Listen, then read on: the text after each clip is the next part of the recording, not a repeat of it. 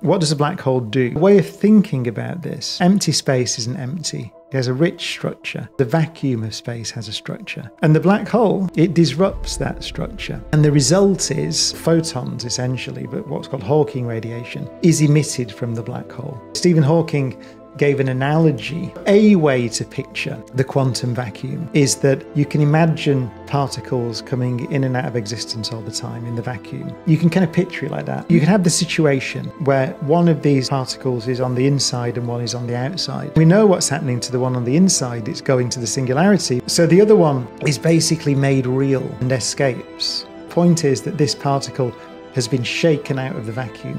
What particle's been emitted? It's a temperature. That means it's losing energy. That means it has a lifetime. And that means one day it will be gone and space will be all nice and normal again, right? All you will have left will be the Hawking radiation that's been emitted over these eons of time.